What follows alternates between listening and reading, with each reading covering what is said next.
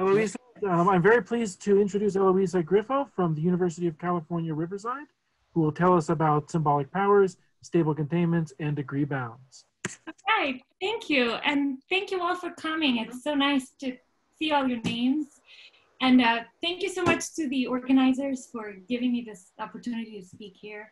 And most importantly, thank you for organizing this seminar. I think the past few months have presented some new challenges for many of us, and it helps to have access to such great talks from our homes. And on a more personal level, it's been a reminder of how the commuter algebra community is so supportive and so great to be a part of. So thank you for that. All right, now my talk is in part motivated by this question that I already wrote down that I think is a very natural question. So if you hand me your favorite variety and projective space, I want to at least find bounds for the smallest degree of a homogeneous polynomial that vanishes at every point on your variety, maybe to a particular order. And so, first of all, I want to study this ideal of all the polynomials that vanish on my variety. So this homogeneous radical ideal. And one of the invariants I want to study today is something that I'll write as alpha. So in general, if you give me any homogeneous ideal I, alpha will be the minimum degree of some non-zero polynomial in I. Okay. So I don't just want to find alpha of the ideal coming from my variety. I actually want to study alpha of some sub-ideals, those of the polynomials that vanish to a particular order. And so to talk about those polynomials, I have to talk about symbolic powers. And I should say the theory of symbolic powers is interesting for many other reasons. It's something that arises naturally from the theory of primary decomposition. And it happens to match the polynomials we're searching for in this setting. But it's something we could talk about for many other reasons. So through my talk, my rings will be regular. Often there'll be polynomial rings over fields or power series rings over fields. I'll say things that are true more generally, but this is really the setting that I care about. And my ideals will be radical. So actually let me write down the minimal, let me give names for the minimal primes of my ideal. So these are my minimal primes. And the n symbolic power of I, which is this ideal that I write as I symbolic n. So this is the ideal that I obtain when I do the following. I'm going to first look at the ordinary power, and I'm going to localize it at each one of these minimal primes, and then I'll contract back that to R. So do this over each prime. So here's what I actually did. I took the ordinary power, I wrote a primary decomposition for it. And that primary decomposition had one component coming from each minimal prime. That's what these components are, okay? Perhaps I found other components coming from embedded primes, but those components I ignored. So really I collected sort of the minimal part of the ordinary power. So if you want to write this in a maybe more compact form, these are the elements that live in the power up to possibly multiplying by something that gets inverted when I localize. So something that is not in any of those minimal primes, okay? And these really are the polynomials that we're searching for. So let me first talk about the case where I have a finite set of points. So maybe X is some finite set of points. And actually what I'm about to say makes sense both in projective space or affine space. So in either setting, the ideal corresponding to X, maybe I need a little bit more space. So the ideal corresponding to X, first of all, is of course the intersections of the ideals coming from each one of these points. And we'll see some properties of symbolic powers in a minute, so this will follow from what I'll say later, but let me just say for now that if I take the n symbolic power it's actually the intersection of these powers. So think of this guy as being the polynomials that vanish to order n at the point P1. So these are the polynomials that vanish to order n at all my points. And this is something that's true more generally. I don't have to have a finite set of points for these symbolic powers to be these polynomials that we were searching for. So that's a classical result by Zariski and Nagata. And this is a result that's true more generally than I'll write. So there's a version of this that makes sense more generally.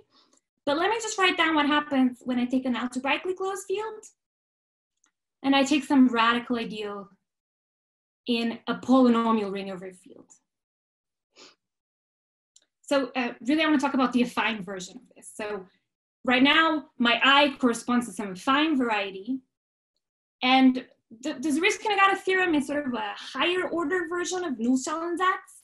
So Null-Schaller-Satz would say, hey, I is the ideal of all the polynomials that vanish at all the points in our variety. So in fact, so for each point in, let me write X, my corresponding variety, the ideal of polynomials that vanish at that point, this is what Null-Schaller-Satz tells me it looks like. And now to vanish to order n at each of these points is to be in the nth power of each one of them. And that's what the n symbolic power is. Okay, so these are the polynomials we were searching for. And let me write down some facts. And I should say, I will be mixing some easy facts with some not so easy ones, because I want to condense, things we want to remember about symbolic powers. And the things I'll write are true more generally, but since we're talking about, in this setting, it might be easy to just think about them as polynomials that vanish to some order. So in particular, vanishing to order 1 is just vanishing, okay?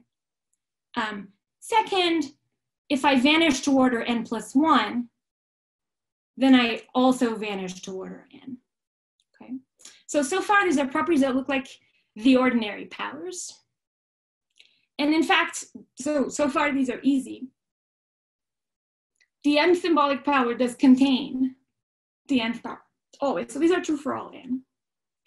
Now, sometimes these are the same. So here's the first property that is not so obvious, that if I is a nice ideal, so if I defines a complete intersection, so if it's generated by a regular sequence, then in fact, all symbolic powers are equal to the powers. Okay, but big warning. We are not talking about the theory of powers today. Otherwise, our job would be much easier. So in general, even if you take a prime ideal, the symbolic powers don't have to be equal to the powers, okay? And in fact, this condition in 4 is not an if and only if, it's just a sufficient condition. And this maybe is a good point to say that computing symbolic powers in general is very difficult, even with a nice, powerful computer. And deciding if you have equality, either for all n or for some n for a particular ideal, can also be quite difficult. So that's one of the reasons why our job of finding these bounds is hard. Okay, I think there's a question about 0. Yeah, the convention on the 0th power is that it's just the whole thing. Okay, great. Okay, some more properties. So this one is also an easy property to show, that if you take something that vanishes to order A and you multiply by something that vanishes to order B, you get something that vanishes to order A plus B for all A and B. So this is really the statement that this sequence of ideals is a graded family of ideals. So in particular, that tells me that I can define a graded object out of symbolic powers. So I can define something called the symbolic Riesz algebra of I. and maybe you can already guess what it looks like, right? The symbolic Riesz algebra is the graded object that in degree n has the n symbolic power. And another warning, unlike the ordinary powers or the ordinary Riesz algebra, this does not have to be finally generated. So maybe with another exclamation point, can be or can be not finally generated. So really, here's what I'm saying. For arbitrarily large orders, you might be finding an element in the n symbolic power who's unexpected, by which I mean who isn't coming from smaller symbolic powers. And so that's one of the takeaways from that is that that's one reason why these are hard to study. So there was an example by Riesz. There was Paul Roberts gave an example of a prime ideal in a regular ring that still had an infinitely generated symbolic Riesz algebra. So even if your ideal is nice, you can still find, difficult behavior of symbolic powers. And there's lots of work by many people trying to understand when the symbolic Riesz algebra is Noetherian or not. There are sufficient conditions by Hünicke, for example. But I want to talk about I want to give you an example of a specific class, maybe to illustrate how innocent looking ideals might have bad symbolic powers. A class that actually received lots and lots of attention in the 80s and 90s. So there's many papers written about this class alone. So many of you maybe are guessing what I'm talking about. So if you choose your favorite ABC and you think of the curve t to the a, t to the b, to the c, and you think about this curve as determining some prime ideal in 3 variables. I didn't leave myself enough space. So I'm thinking of the map that sends each variable to each of these powers. This determines some prime in my polynomial ring in 3 variables, or you can take the power series ring as well. This is a prime of height 2 in dimension 3, so very simple sounding. But Goto, Nishida, and Watanabe gave examples of choices of ABCs for which the symbolic Riesz algebra is not Noetherian. And then there are many conditions that are known to guarantee, so choices of ABCs that would give you symbolic Riesz algebras that are Noetherian. So for example, results of Morales, Gutkowski, and many others in that towards saying that. So really, the symbolic Riesz algebra of this guy can be infinitely generated, or it can be generated in various different degrees. So it can be generated in degree, well, up to 1, which happens when the symbolic powers of the powers. And in this setting, that happens to be equivalent to having a complete intersection. They can be generated in degree up to 2. They can be generated in degree up to 3. They can be generated in degree up to 4, and etc. So the point I'm trying to make is, among this simple seeming class, you will see all sorts of strange, bizarre behavior. And maybe I want to remember this for later. So if you were trying to test some property of symbolic powers, and you were searching for strange behavior, maybe I would suggest you look, yes, infinitely generated does mean non-Noetherian as a ring. I'm sorry, I'm saying choices of ABC. So choose different values for your numbers ABC. Sometimes it might be finitely generated, sometimes it might not be, okay? All right, but I want to do an actual example. I want to actually compute something. And we could have talked about the second symbolic power, for example, the 3, 4, 5 case. That sometimes is very difficult. So to give you an actual theorem of when you have these, so there are papers actually describing precisely when each of these 4 cases at least happen that I know of. I can give you references later, but the sometimes is very hard to describe. So really what I'm trying to say is just among this class, completely describing, what choices give you what behavior is difficult. Okay, I hope I've answered all the questions that I've showed them so far. Sorry, I see them sometimes, but it's, all right, great. Actual example, let's compute something. So let's take the monomial ideal generated by xy, xz, and YZ over your favorite field, it actually doesn't matter. Eloísa, there was one more question. Oh, yeah. There was a question about what does it, did you get this one? What does it depend on in this example right here? You know, different ABCs. Vary your ABCs. Okay. You'll get different behaviors. Okay, good. Yeah, it's a very exciting, fun story. So this is one of the points where I want to make 10,000 comments, and I only have 90 minutes. So I'm trying to stop myself from continuing, but yeah, I'd love to tell you more about it. Maybe at the tea room afterwards. All right, good. I'm gonna pause myself here and compute this example. So let me draw the picture in a fine space because the projective picture is not very exciting. And this is the picture I can draw, right? I have three lines. So with the picture, I can actually see a primary decomposition for I. Here it is. And to compute symbolic power, so for example, if I want to compute the second symbolic power of this guy, these are my 3 minimal primes. What I'm actually going to do is for each of these primes, for this guy, for example, I'll take the second symbolic power of this guy, and then intersect it with the second symbolic power of this guy, and intersect it with the second symbolic power of this guy. Now, this prime is really nice. It's generated by a regular sequence. So one of our properties is that actually it's just a power for this guy. So for each one of them, I take the powers and I intersect. That's not what happens in general, right? Just these are nice. And well, I wish squares and intersections commuted, but they don't. So this is not the square of I. It does contain it, that was one of our properties, but it's actually strictly bigger. And one of the easiest reasons for that is actually a degree reason.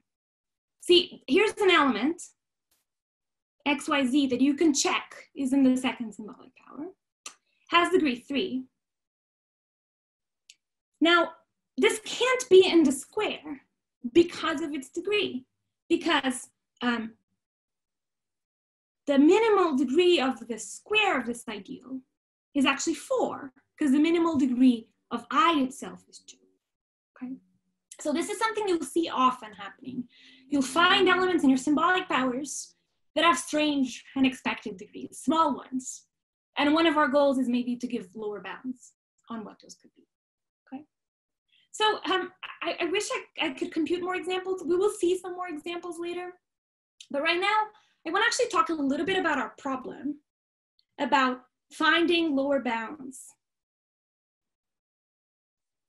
And maybe I should emphasize there's only one of the problems I want to discuss today for the minimal degree of the n symbolic power.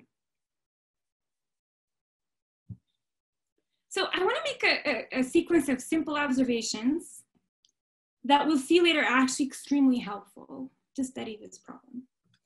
So first, I want to remind you of a property, one of the main properties that we wrote down for symbolic powers was that they're a graded family of ideals, so that this is true for any A and B.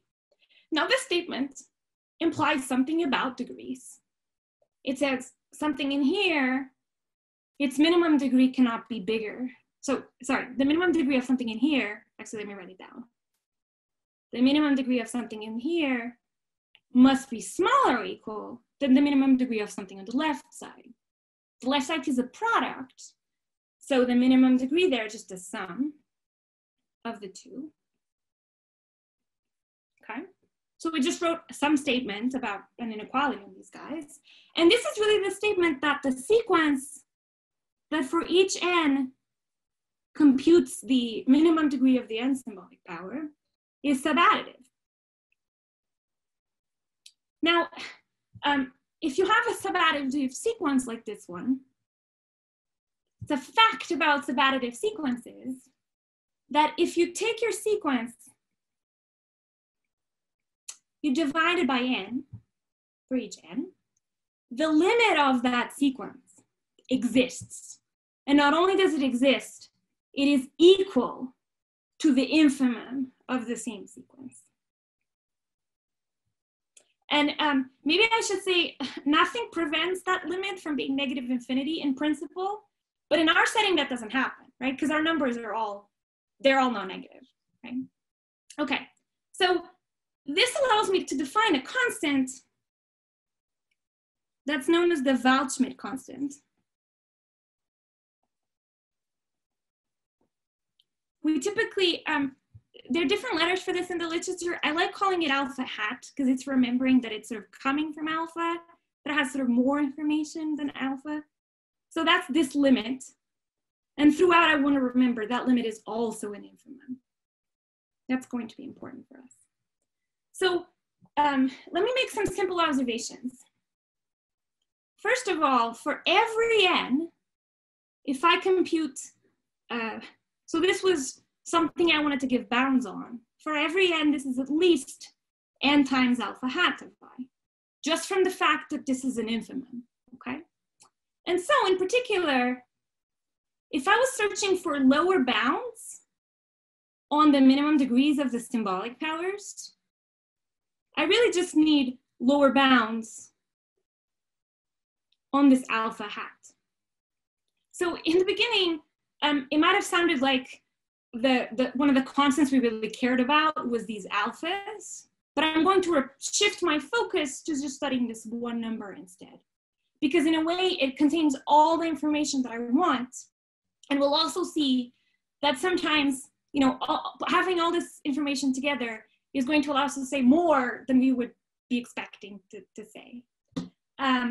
And another point I want to make is that because this is a limit, if I want to find these bounds, it's enough to study what happens when my symbolic power takes a really high order, right? So in some sense, I can sort of ignore what happens for small values and focus on high ones. And that will be very helpful in the second half of my talk.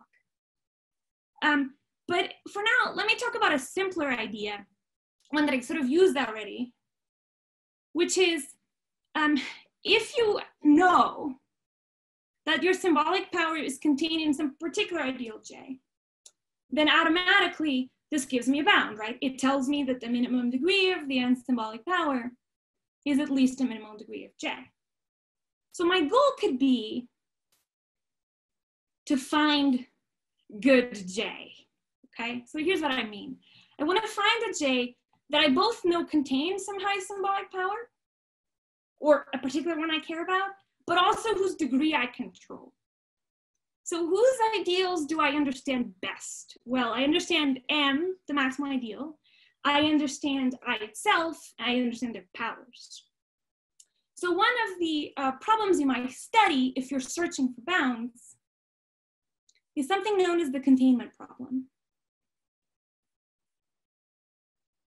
It's a very simple question. It asks, or simple sounding question.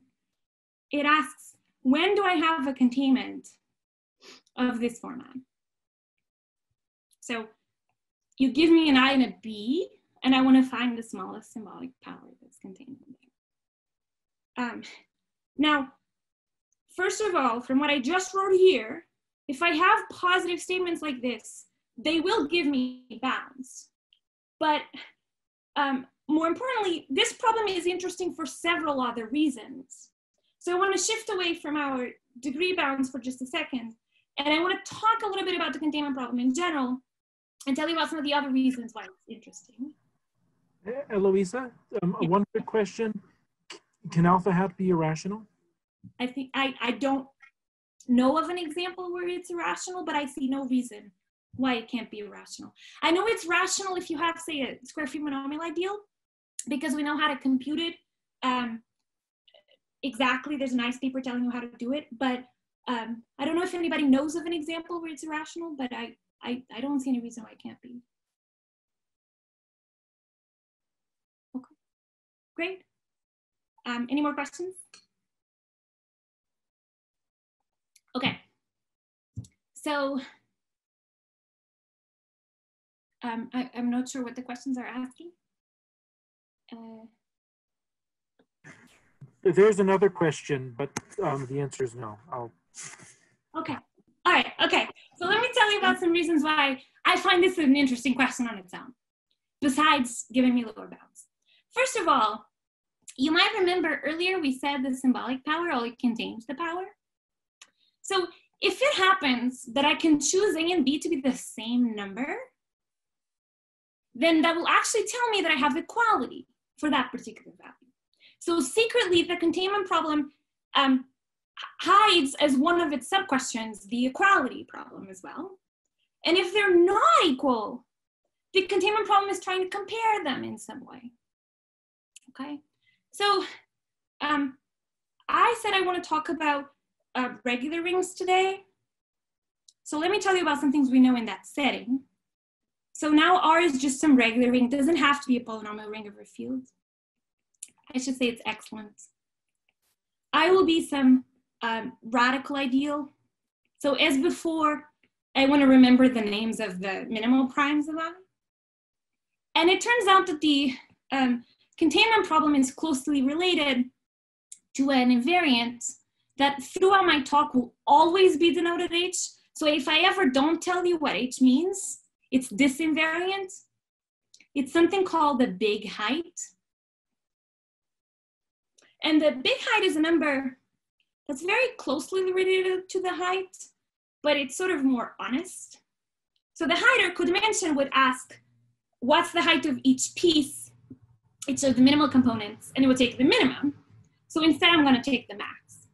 So if you forget what this number is, just remember that for a prime ideal, it's just the height or the codimension, okay?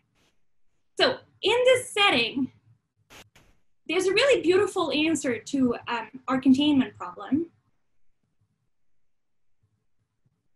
which was first proved by Ein, Lazarsfeld, and Smith over C using the theory of multiplier ideals.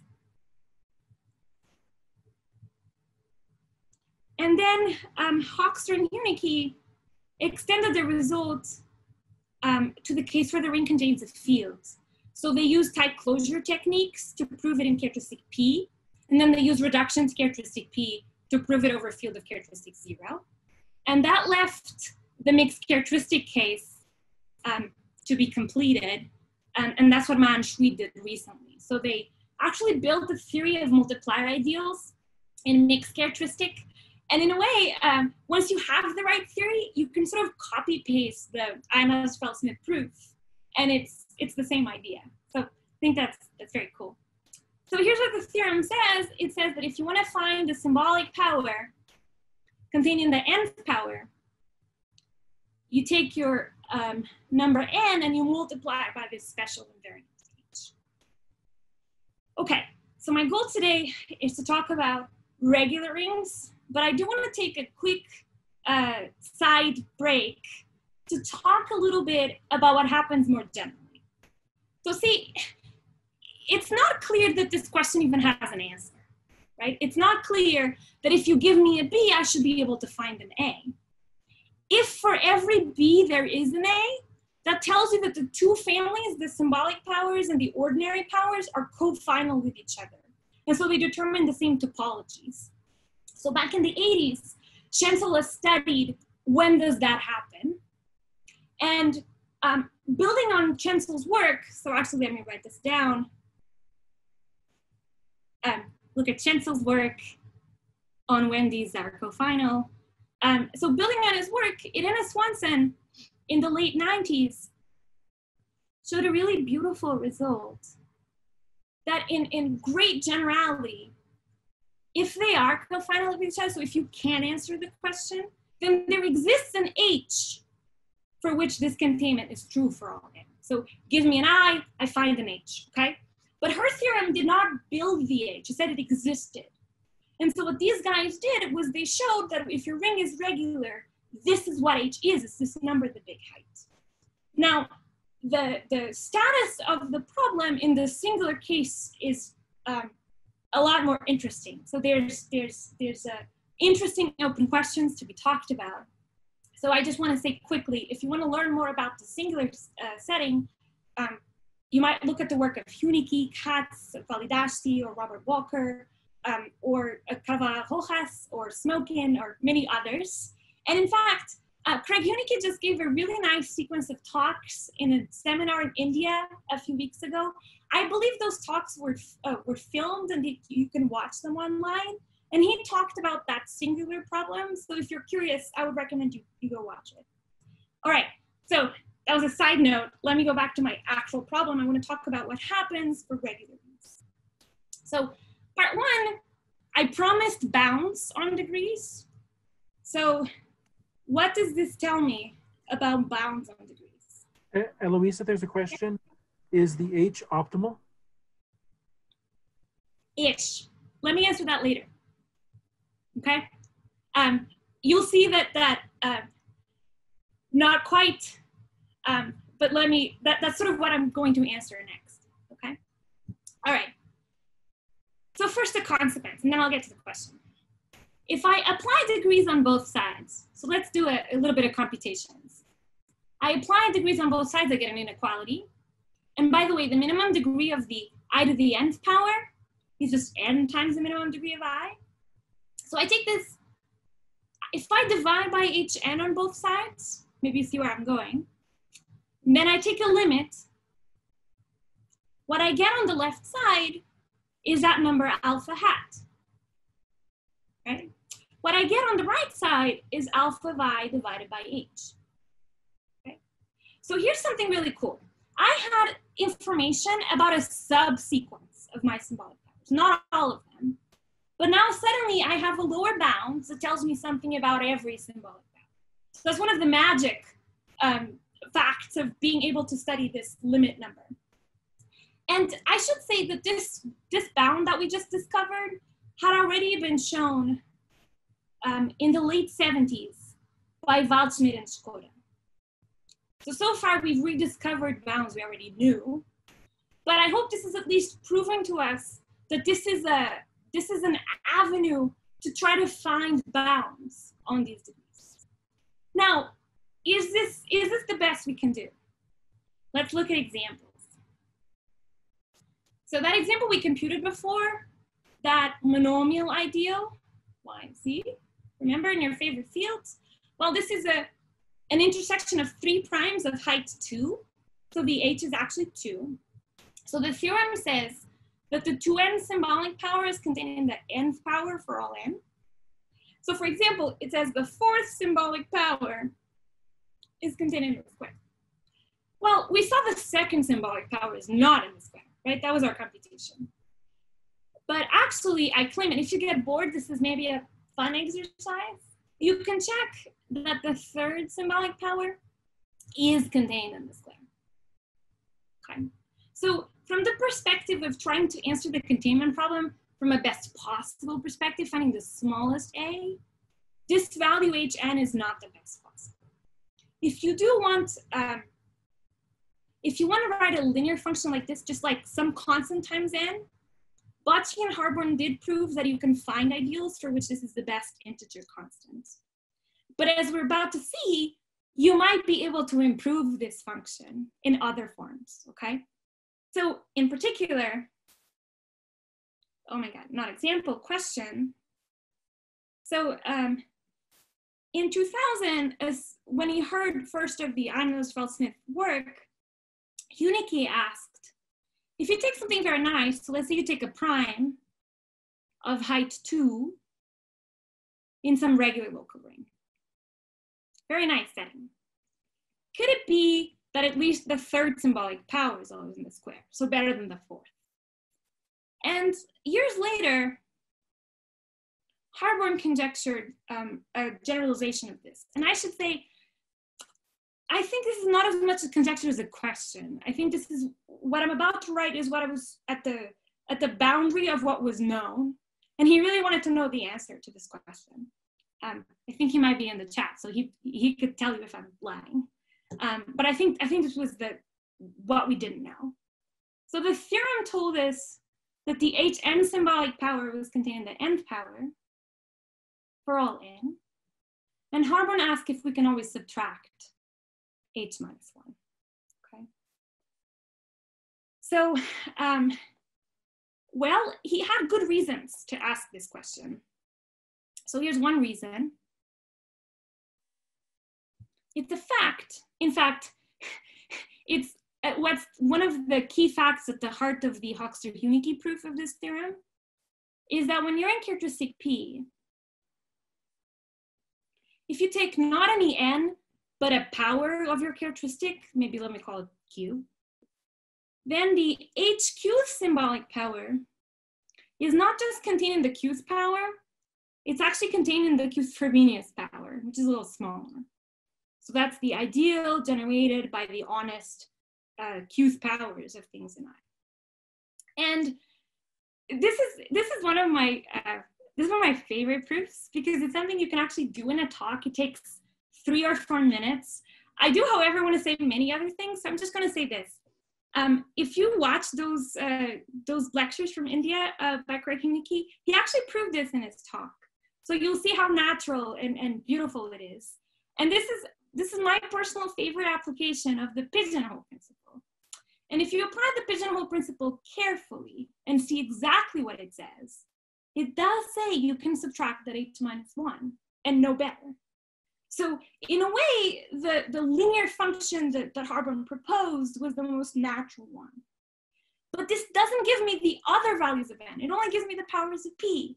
And one reason it cannot give me the other powers, so let me give you the bad news right away, is that Harborne's conjecture, the answer is no for particular i's and particular n's. So the first example was found by Dumnitsky and Schomburg and Tatai-Kaczynska. They found one example over C, and actually later, Harborne and Seceliano showed that you can extend their example over your favorite field of characteristic knot. So they show there exists some radical ideal in 3 variables. So let me say Q of X, Y, Z. So they, as I said, you can take any field of characteristic knot 2. And this is an ideal of big height 2. It's actually the original example. It's 12 points in P2 in some very special position. If you really want to, I can show you a picture later. I'm not going to try to draw it because I'm not very good at it, but I can show you a picture. In fact, I could write down the example, but the idea is Harborne's conjecture would ask if the 2n symbolic power is always contained in the nth power. And what these guys showed is that for this example, the 3rd symbolic power is not in the square. So that's sort of the first step in Harborne's conjecture. But in fact, if you take any other value of n, if you take n at least 3, it so happens the conjecture is true. And we'll get back to this in the second half of the talk. But I should say this example has now been extended. There's various examples, but all of the known examples are very special in some sense. They all come from special configurations in Pn of some kind. And I think one of the morals of the story is that nice ideals, yes, you can build it. I could write it down. It just would take me maybe a little longer, but I could write it down and I could show you the picture. Okay. I was just trying to save time by not writing it. And now there's various others, very explicit examples. You can check it by hand, okay? But let me tell you this. So Harborne's conjecture was asking about this containment for all n. And this does hold for various classes of ideals. Oops. So this holds for, let me show you some examples. It holds if you take some general points in P2. That's a result of Boachy and Harborne. And it holds in P3. That's a result of Dumnitsky, so for general points. It also holds if you take nice things like square free monomial ideals.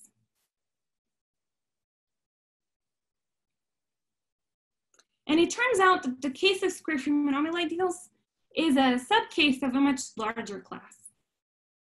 So if you're in characteristic P, it's enough to ask that I defines a ring with very mild singularities.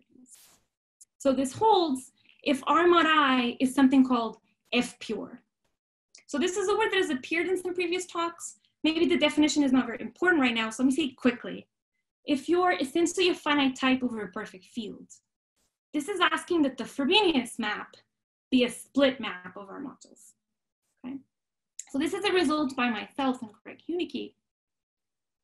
And actually, you can apply reduction to characteristic P and get a statement over a field of characteristic 0. So in characteristic 0, you need that R mod I be something called of dense F pure type, which essentially means when you go mod P for most P's, you will get something F pure, okay? So let me give you examples of things that are in here. Maybe of some singularities that have appeared in previous talks in this seminar. So an example is when R mod I is a Veronese ring. So it could be a Veronese subring of a polynomial ring. It actually can be a Veronese subring of some other thing that's F pure. You can take the case of generic determinantal rings. So if I is actually the T by T minors of your favorite generic matrix, so let me write gen to say, you know, my entries are all just different variables. So I'm in the ring where I added all the variables that were in my matrix. This holds more generally if R mod I is a ring of invariance, essentially a nice ring of invariance. So if it's a ring of invariance of a linearly reductive group. So these are all types of singularities that maybe if you've been watching previous talks that have appeared before. And I should say, so square monomial ideals are in this class, but if you exclude them and you focus on the other nice singularities that I wrote down, they're all better than F pure. They're actually all strongly F regular. Another word we've maybe seen. I don't want so much that it's not so important to know the definition right now. It's just that to remember that this is something that means mild singularities. Okay, so I is very nice in some sense. And again, the statement is that the Harborn's conjecture holds. And so if you're in this more general, this nicer setting, Craig Hunicke and I also showed that you can do better than Harborn's conjecture. So you have the same statement as Harborn's conjecture, but you can actually take that value H and you can replace it by H minus 1, okay? And maybe I should say, for this to make sense, H should be at least 2. And I should say the H equals 1 case is not interesting for us today because we're in regular rings. So the H equals 1 case is not interesting. The symbolic power is just the powers there. So this is throughout, you should always assume I mean H at least 2, okay? So when you replace H by H minus 1, what I'm saying is I will behave as if it's big height is 1 less. And one cool corollary is the case when H is 2. So if you take H equals to 2, you're going to replace H by 1. So I'll give you a few seconds to look. So what you obtain is equality of symbolic and ordinary powers, which holds for non-trivial reasons, okay?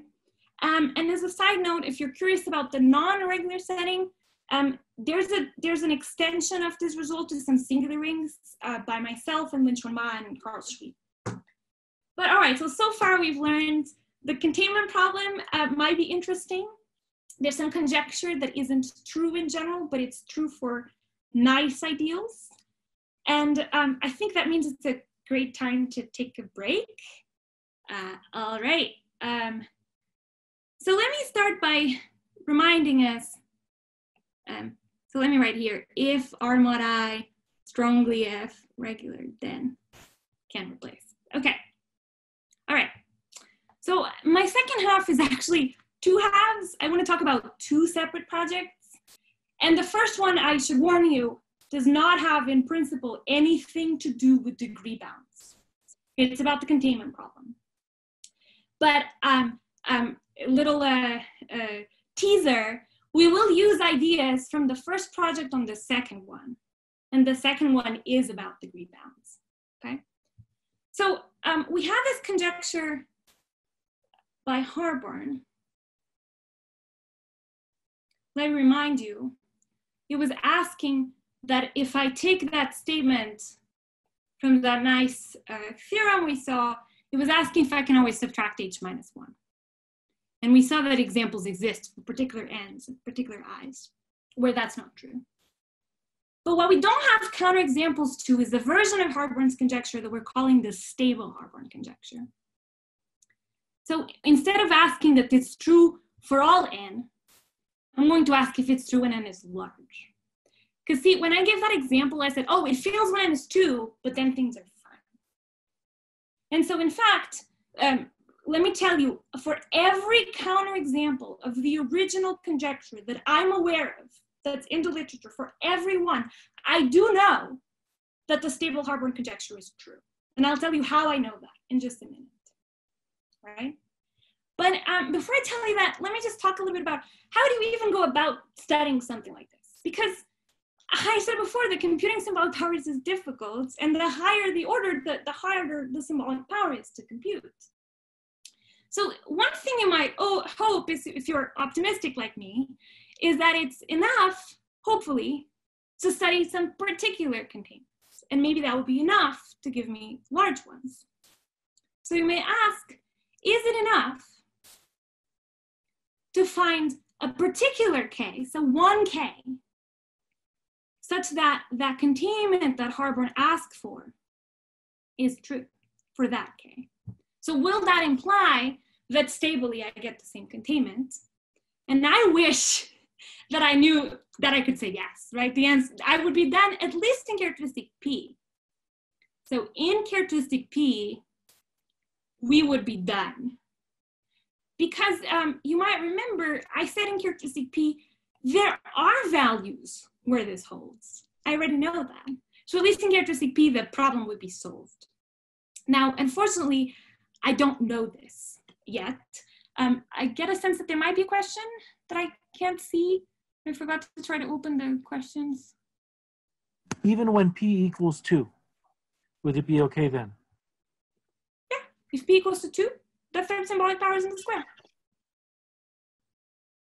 Yeah, good question. Fantastic. For all P's, I can find you values. Yeah, very good question. Okay, but I don't know this. I wish I did. Here's the theorem I do know is true. I do know that if you find a value where something a little stronger than Harborne's conjecture holds, so if for some k, I could delete that plus 1, so this is slightly harder containment, then I do get not only stable Harborne, but I get the same type of containment for all large values.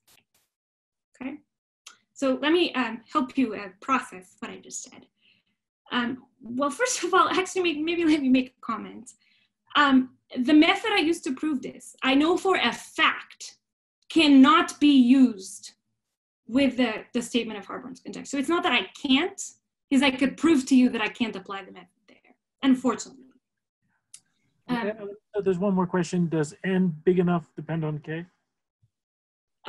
Yes. So in this theorem here, you give me a k, then I take n to be at least h times k plus 1. Okay. It's possible that it's true for all n bigger than k, but I don't know that. I can only prove, after h times k. Okay. So my expectation is you find it once, and then maybe you go a little bit further, and then it starts being true for all n past that point. Good question. Now, on the other hand, I should also say, it might sound like my assumption is too strong. Because in fact, when Harborne first asked his question, he did know examples where he couldn't get this containment. So fix a k, he goes and finds an I where this is false. But what I'm proposing is you fix the I first, and I'm asking that you go and find a k for which this is true. And I don't know of any counterexamples to this. And again, I do know that counterexamples to the original conjecture satisfy this assumption. And in fact, I would go as far as suggesting an even more optimistic conjecture, that maybe if you gave me your favorite constant, your favorite positive integer constant, that maybe if you go far away enough, maybe you can always subtract c from that hn. And I have some evidence that suggests this is not a crazy question. Now, I do know classes where this is satisfied. I do know classes where this is true. And there's different kinds of evidence we could discuss. But I want to tell you about one particular avenue that you might follow to try to study this stable problem, which might explain how I'm making these statements that I know about all these examples. And that's by studying an invariant known as a resurgence. It was something first defined by Bocci and Harborn. And maybe I should point out there are many variations on the resurgence that appeared later. I'm only going to talk about the resurgence today, but you could make statements involving the other variations on the resurgence. So the resurgence, we write it as rho of I, and it's a number that sort of studies the containment problem asymptotically in a way. So we're going to look at all the non-containments in the containment problem, and we're going to compare the two orders. Okay, take the quotient between them. And I'm going to ask for the supremum of all these. So how bad can non-containments be is the question. And I know some things about this number.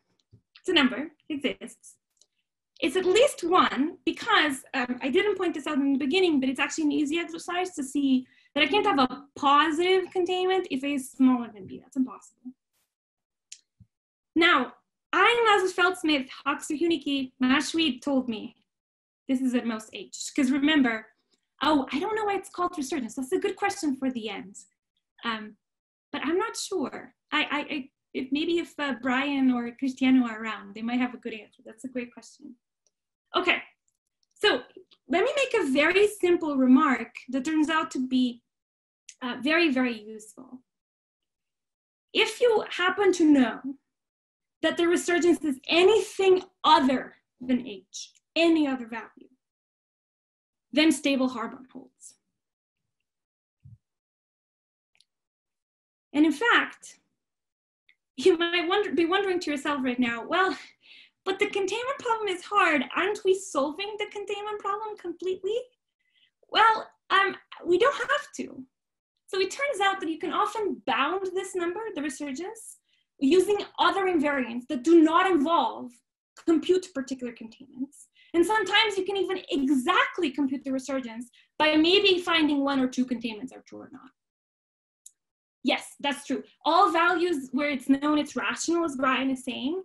And in fact, I see no reason why it can't be an irrational number, but it is rational if I is nice, as you might expect. So for example, Ben Rapkin and Michael Di Pasquale just posted a paper a few weeks ago where they showed that in fact, if the symbolic result is invariant, then the number is rational.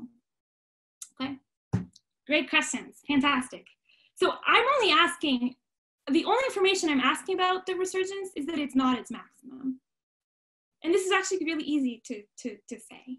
And so maybe the statements I was making before about known counterexample is because I know their resurgence and I'm actually using this. So in fact, if I do know the resurgence is less than H, I know better than stable Harborn. I can answer that question, that potentially crazy sounding question that I asked before. So let me say that you gave me your favorite C and your favorite ideal. We knew the resurgence was less than H. And we wanted to find an AN where this was true. What could I possibly do? Well, I would get the containment for free if I happen to know that this number, HN minus C, when I go compare it to N, if I knew that was bigger than the resurgence, right? Just reading the definition. But now this inequality I just wrote down is when I can solve. It's a very simple inequality, right? And I can solve it for N. C was given to me. So I'm being asked that C be at least H minus the resurgence. That's the requirement. The only thing I asked was that the denominator was not 0. So this is a number, maybe it's 5 million, I don't care. After that point, I have the containment I want, okay? So I think, let me remind you, H is at least 2 to avoid silly situations. But I think the question we should be asking is whether the resurgence can be H. And by the way, even if it is H, that doesn't say that the stable Harborn is false, right? It just says, maybe it's harder. But we have no examples of I's whose resurgence is equal to the big height. It's always smaller in cases where it's been computed. So in a joint project with Craig Kunicki and Vivek Mukunda, we've been essentially trying to show that the resurgence is always as we expect. We're calling it expected resurgence. So that is always strictly less than the big height. And maybe I should say it could be as close to the big height as you want. Watching Harborne gave examples like that already. But even if it's just a little epsilon below 8, I'm good to solve this stable problem. So let me tell you about some of our results. So we give some sufficient conditions for the resurgence to be expected. And this is, I think, my favorite of those results. So again, with Craig Kunicki and Vivek Mukundan, this is now a statement about either regular local rings, or R is maybe a polynomial ring of a field from the graded setting. M is that maximal ideal, the irredundant guy. And in that case, of course, I want I to be homogeneous. And our theorem needs an assumption about the symbolic powers. I need to assume that I happen to know that to compute the n symbolic power, I have to take only saturation with the maximal ideal. So in case you've never seen this notation, let me write down what this means. And this might sound technical if you haven't thought about it before, but all we're asking is that when you look at all your powers, the only possible embedded prime you'll find is the maximal ideal and nothing else. And sorry, the answer to the question, is there a sequence of i's such that rho of I approaches H? Yes, it can be as close to H as you want. So that's their examples by Bocci and Harborne. But close is still good for me. Okay. All right, sorry. So I was saying, this assumption is not too crazy. So for example, if I defines a finite set of points in projective space, then this is a setting where you can apply this. If you have a prime ideal, if I have one less in the dimension, that's a setting where you can apply this, okay? So interesting things, I think, fall under this assumption. And before I write our theorem, let me write you what I wish the theorem was, because it might explain where this is coming from. So I wish the statement was that we found a value where Harborne's containment was true. And that was enough to get expected resurgence. So then the resurgence of I would be strictly less than H. This is what I wish would show. We show something close. You assume you have this containment, but you also assume that this guy has no minimal generators of this power. So really that you can add a little m over there. And now, this theorem does have applications. So there are classes of i's for which I can actually find such a k, and then I'm done. Okay? So through these applications, I do need to assume I have this containment. So one thing I would like to one day have is a version of this theorem that's more general. That doesn't make this assumption on the maximum ideal. Okay, so one case where we could apply this is when you're in that graded case, you're over a field of characteristic 0, so I is homogeneous. And I is generated in degree smaller than the big height. So I'm asking for something of high codimension is small generated in degree. Okay? So what we showed is in that setting, you can find a K where that containment is true. And once you found that K, you get expected resurgence. Another setting where we did this, one where I don't need the assumption because it always holds, is those bad primes from the very beginning of my talk. So you remember I said, when you choose various ABCs and you look at, let me just say it like this. You look at the prime that defines this curve. I said that those guys have bad behaviors, right? You see very different types of symbolic algebras. So as long as your characteristic is anything but 3, I don't know what happens in characteristic 3. Our method doesn't apply there. But here's what we did. Well, first of all, years ago, I had shown that the third symbolic power of all of these guys is in the square. So the answer to Kunicki's question is yes in this setting. So now we only needed to add the m. This is the dream, right? So we just need to check that the degrees of the things in here are kind of big, that they can't be minimal generators of p squared. And writing generators for the third symbolic power is difficult. I mean, especially because, you know, these guys have all sorts of behaviors. But there's a paper by Nodal, Schentel, and Zolzarov where they give implicit equations on the generators of the third symbolic power. You know, they have to consider different cases, but they completely describe what happens. And using their implicit equations, you can make estimates on the degrees of your generators, and you can say that they're too big to be minimal generators of p squared. And so now we don't have to study more containments. We know stable carbon holds. Okay. So these two examples were were all in the same paper, and now in a paper we're currently writing. So unfortunately, we won't find this statement on the archive yet. Is that if you're in characteristic P, if R mod I is Gorenstein, then we can find a K like this. Here's the bad news. The K depends on P. The K we're going to find is going to change with the characteristic. So now you wish you could take this statement and do reduction to characteristic P and get something in characteristic 0 as well. But it's not suitable for doing that. However, we did find a workaround it, and we did get a statement in characteristic 0. But I also need that the symbolic Riesz algebra is Navierian in that setting. So finally generated. Let me write it like this. Maybe we can remove that assumption one day. All right, so that was the first project I wanted to talk about.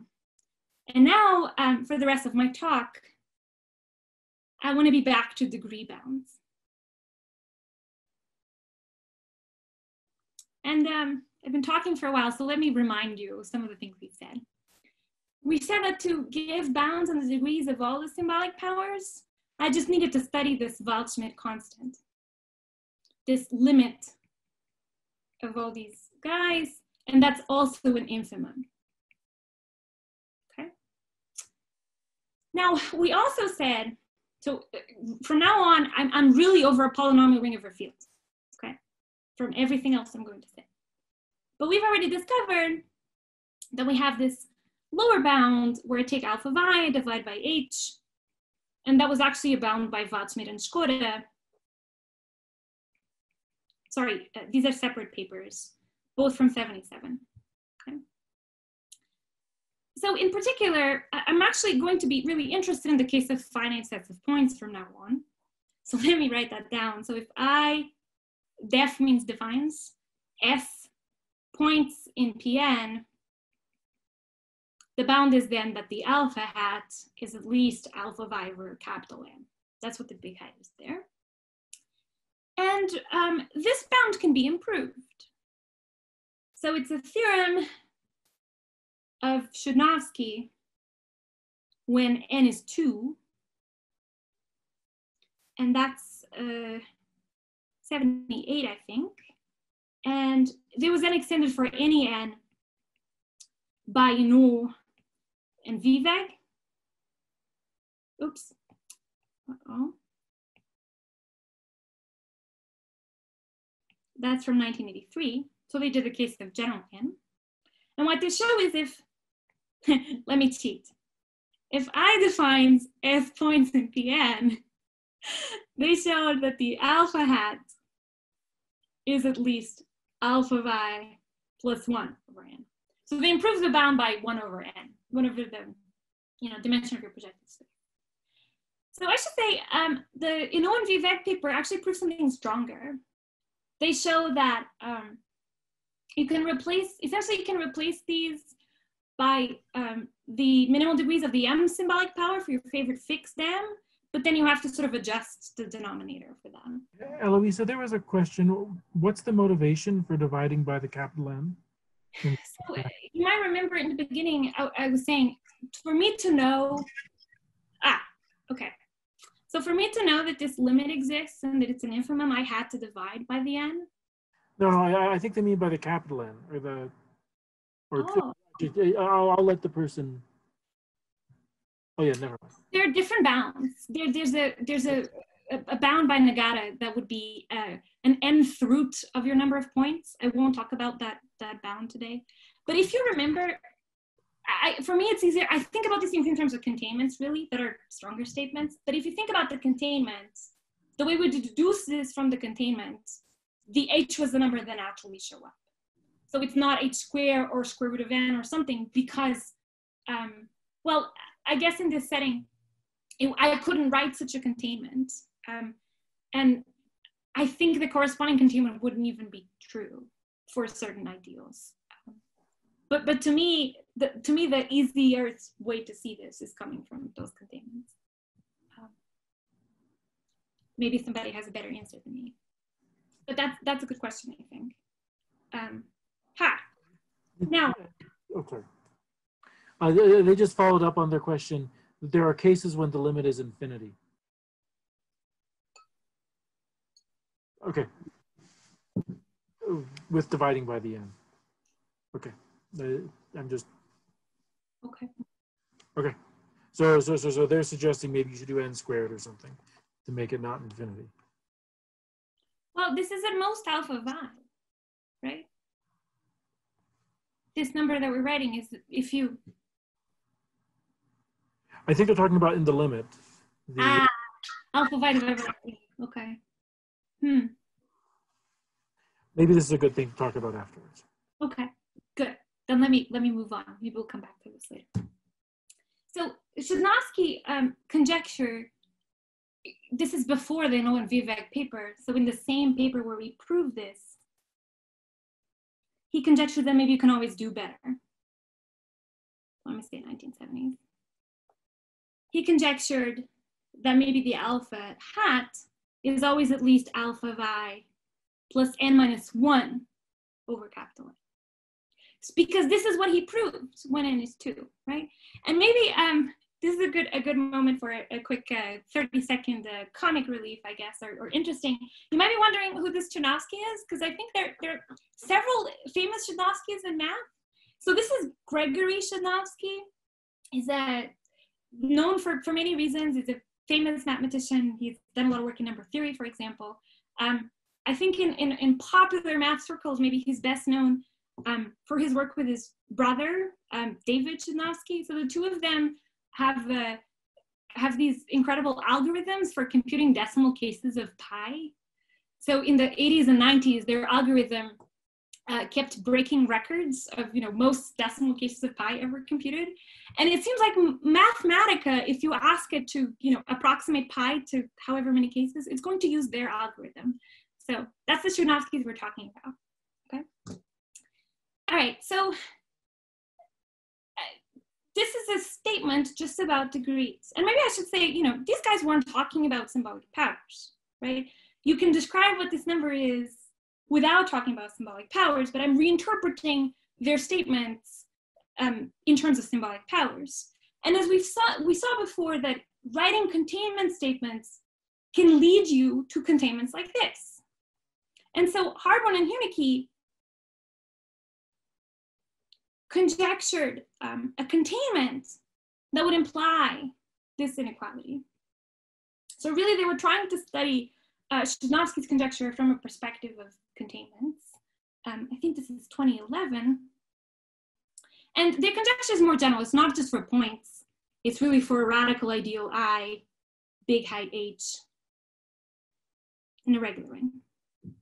And their conjecture is that if you take the Hn symbolic power, well, we know it's in the nth power for all n. That's the theorem we've been repeating. But they conjecture that maybe you can always add a power of n here. Maybe you can add h minus 1 times n. And I should say they made other conjectures that I can also say something about, but this is the one I want to focus on today. So if we did the trick we did before, took alphas on both sides, divided, took limits, we would discover that this implies the conjecture when I have points. So in fact, you might wonder if maybe there's a Szymanowski-like bound that's true more generally for your favorite, radical ideal of big height H. And I think that appears in the literature in various forms. And for example, it is true for squared free monomial ideals. By paper by various authors where they, for example, show how to compute the Wahl-Schmidt constant for such ideals. So this is the conjecture I want to talk about. And I want to emphasize that this conjecture is stronger than the inequality, right? If I have the inequality, I don't get this containment. And this will tell me more. It will tell me actual information about the elements that live in this symbolic power besides their degrees. So in joint work with, in joint work with Senkenil Bisui and Tai Ha and Tai Nguyen,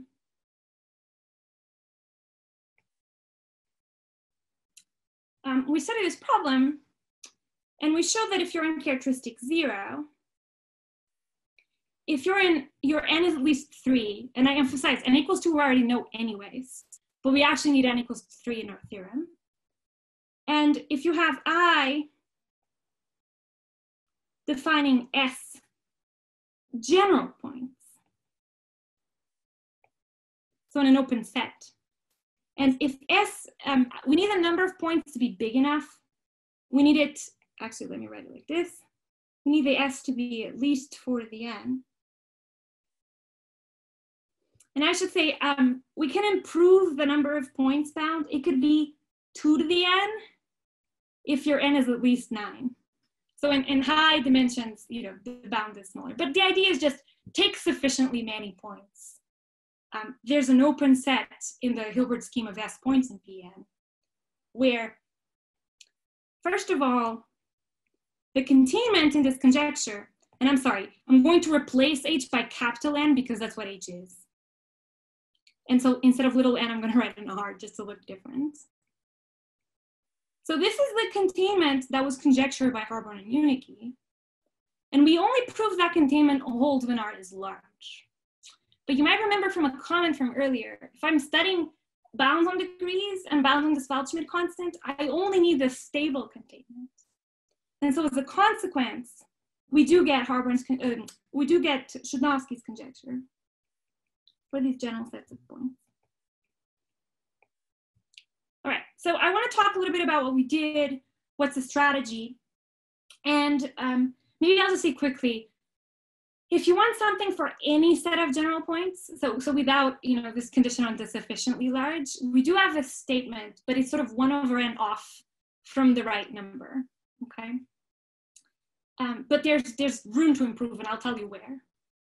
And I also want to say that our theorem is really extending previous work by Luisa Fulli, Paulo Montero, and Yushi. This is 2018.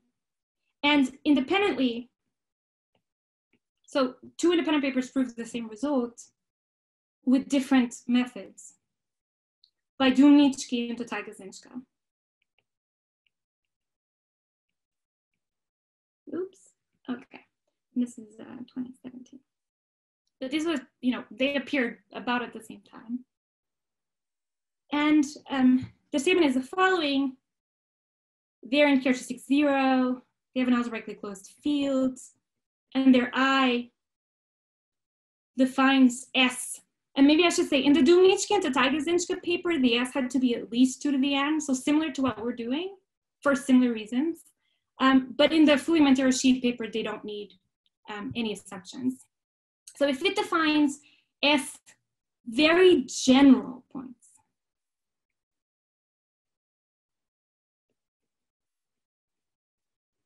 they got the, so the Fulli-Montero sheet paper directly proves Chudnovsky's inequality. The other paper actually gets the containment. But anyway, the containment is true between the 2 of them. N minus 1 R. But they get it for all R. And so in particular, they get the Chudnovsky's conjecture. So alpha of I. It should be copy pasting these instead of writing them over and over. So I don't know if everyone's familiar with these notions of general versus very general. So first of all, I want to tell you what these mean. So if you have some property, whatever it is, you say that it holds for S general points if it holds on an open set in the Hilbert scheme of S points in Pn. So if it holds for all X, so X is your set of points, in some open dense set. Very general points is similar, but a little more restrictive. So that's very general points. If, let me just say, holds for all x, not on an open set, but on an accountable intersection of some open sets. So really our work is in removing this countable intersection and getting an actual open set. And so I want to give you a little sketch of the proof, explaining the differences. How would you go from very general to general points? And how this eventual stuff comes about. So sketch, how do you go about proving things like this? Well, step one, instead of considering your points on Pn, first you're going to consider generic points. So consider S generic points in Pn. And let me remind us, we're over field K. So here's what I'm doing. So for each I have a point where I'm filling in the coordinates with variables. So I'm going to add a bunch of variables, these zij's. So now really I'm taking my field and I'm enlarging it. I'm adding all the variables that I added, right? One for each coordinate in every point. So S times n plus 1 variables. So first you're going to study these generic points. And I'm going to show that for generic points, let me cheat and let me copy paste this. This is the one advantage we have today, so I have to use it. Okay. So you're going to show your containment holds for generic points. Okay. Step two, you're going to specialize. So if you want to talk about, your particular set of points in Pn, you get it from the generic point by replacing all your variables by the actual things, right? So you get a specialization map, and you would hope that when you specialize, you would preserve this containment you proved, but not quite. All you get is that for each containment, you're going to get an open dense set UR, where that containment is still true, okay? So where, and here I'm doing my trick, for each R, this is now too big. Let me make it small. I think we know what I mean, okay? And sorry for using the same letter, it's just faster to explain. This is just a sketch, I guess. So step three, I think we all know what I'm going.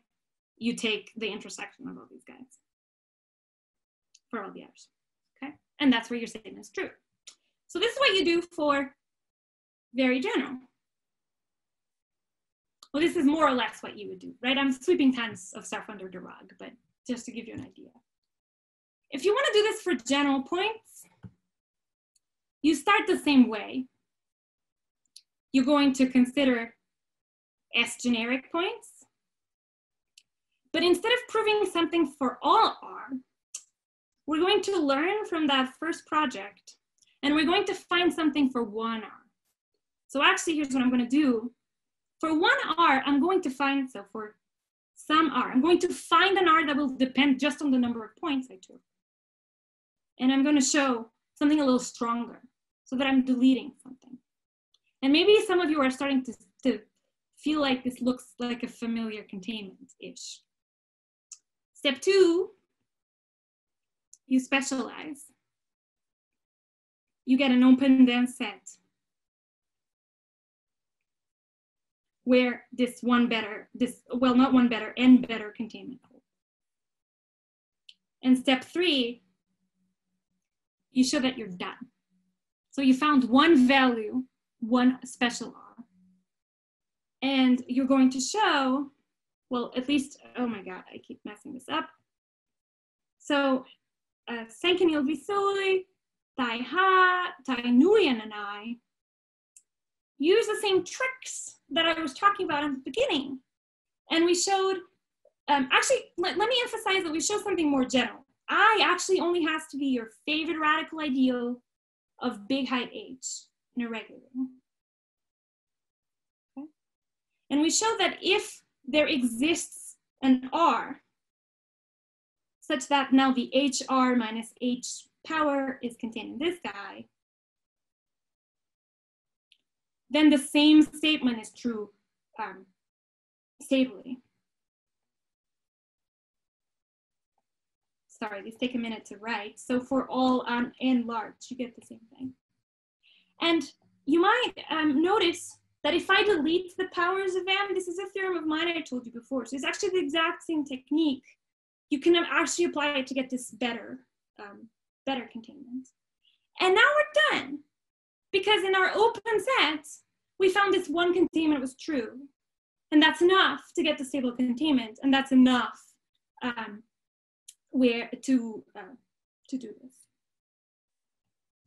So let me finish by telling you a corollary of sort of puts the two projects together. And I didn't quite tell you the necessary results to put this together, but maybe you can see what the idea is. So if you take I to be any set of general points, let me write S just to remind us. So now I don't need a lower bound. Actually, I can still do what I wanted in PA. Then in fact, the resurgence of I is expected. And in particular, of course, in particular, then stable Harborne holds.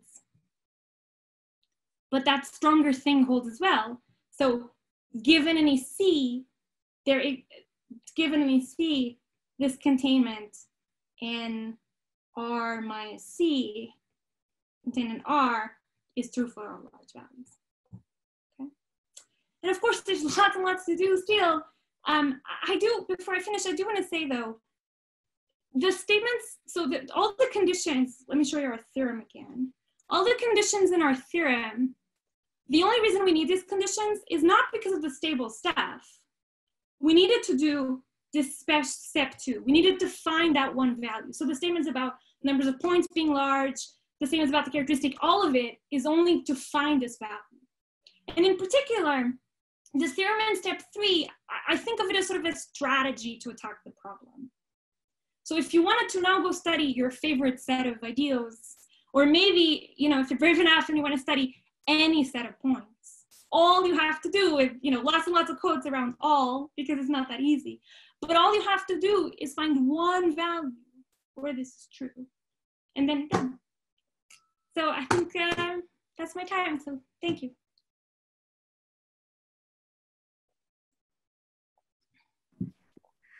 Okay. Oh, sorry, I'm starting to answer the questions. Don't worry. All right. Well, post them in the chat if you have additional questions, and I guess Eloísa will read them. I'm going to try to read them. It's a little tricky. There's a lot going on here. Here's a question. Yeah. To say verbally, a different measure of how far I is from, or I to the n is from I to the symbolic n, would be by measuring what denominators you need. So for example, if I take an element f in the non-complete intersection locus of I, and when I invert f, they all become equal. And you could ask, as n grows, how the power of f that you need to multiply I to the n by grows, and whether that's anything nice. If it grew linearly, I think then the symbolic ring would be finitely generated. I didn't think about that for very long, but something like that is true. David, I think if f works to multiply, you can get an f that multiplies so that f to the n multiplies I symbolic n into I to the n. Yeah. But that's not enough to imply that the symbolic power algebra is finally generated. You can always do that. You don't even know that some power is going to send higher symbolic powers. No, that was a linear case that Huckster answered, but I think it was Mel. But yeah, I guess if it's constant, you're okay. If one power does it. Mm-hmm. That can't happen. And that can't happen, I see. Well, unless they're equal. Yeah. So a related question that's quite open is getting some kind of polynomial bound for the number of generators of the nth symbolic power, let's say in the local case. Right. There are very limited results about that. The general case is wide open. Yeah. As far as I know. I think Longdow and Jonathan Montaño have some recent results of this kind. Yes. You're really trying to apply, when that happens to get other nice things. But yeah, I think one thing that's true about symbolic powers is that most questions you could ask are probably open. I think I've heard Mel say this is a theorem before. I believe it. Yeah, so there's a question, sorry, here in the chat. That's Gödel's theorem. I'm sorry? Sense. It's Gödel's theorem in some sense. That's true. That's true. But I think most reasonable questions one would ask are questions that sound, I think it's easy to ask a question that sounds innocent and easy, and then it's not. Anyway, so let me answer this question from the chat. They're asking about mixed characteristic. So I was a little coy with which things need a containing a field or not. So let me tell you this. When I started the second half of the talk, I was essentially assuming that I was containing a field. Although I'll say this theorem, the technique that I used, I was really using a result of Johnson, a generalization of the Anlarsfeld-Smith and Hoxter-Unicke results. And the statement of his that I was using in his paper requires that your ring contains fields. Now, a while back with Carl, we showed that what you need in mixed characteristic is also true, and so the same statement holds, and so you can copy the idea. But I confess this is not in the literature anywhere. That's really my fault. So I shouldn't claim that as a theorem, but I believe this does not need mixed characteristic. Now, what else might need? Here, I have, I should say this is quite technical. There are various ideas that go into this theorem, and there are different ways where we need to contain a field. So to disentangle precisely where, what are the steps you would need to check work in mixed characteristic, that would take me some time to think about it. I don't know if, maybe since Craig is here, I don't know if he wants to make any comments about that. I don't know anything. Yeah. So I mean, in general, the mixed characteristic setting is much harder. That's why it took so long for Carl and Schwinn to prove this theorem. That's from just a few years ago. Well, so most things are. We were also using some other people's work, like Andre and Peter Schultz and stuff You're like using perfectoid speech techniques. Yeah, it needed the perfectoid techniques. Yeah, that's true. Yeah, I don't know if, did I miss any questions in the chat that I should answer? There were a couple other ones. Yeah, so I did. Oh, go ahead. Well, there was one about, just in the last 5 minutes, there was a question about can you always find open dense sets, and of the talk. In general, if you have some statement, so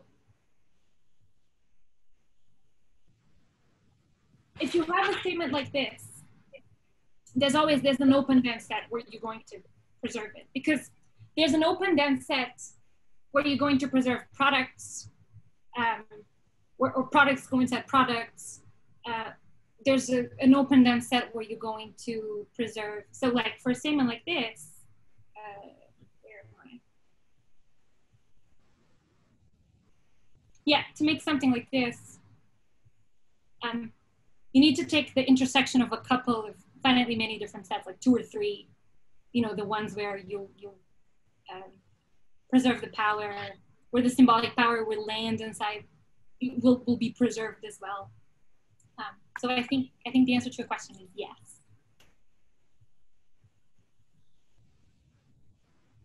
There was another question. Division by dividing by n. So I confess I'm not an expert on Janovsky's conjecture. And in fact, there might be some people here who know more about it than me, but for me, in this particular statement, it appears to me to be a natural thing to do from the containments that I know, right? You might remember, let me see if I find a place where I did this containment. Earlier we did this computation. Earlier we did this computation and we were using this containment. So, in general, I guess Swanson already told us we had some linear relations like this in big generality. So it seems natural to me to do this, but maybe they're asking dividing by n here and not capital N. If they mean by dividing by n, well, first of all, I would expect the bounds should depend on n in some sense. I don't know that it's most natural that it appears as a linear function of n, but to define this Waldschmidt constant, I needed to divide by n, right, to know that I had this. But I think there are probably better answers to the question than this one. But I don't know exactly what Waldschmidt's motivation was. Maybe someone has a better answer than me.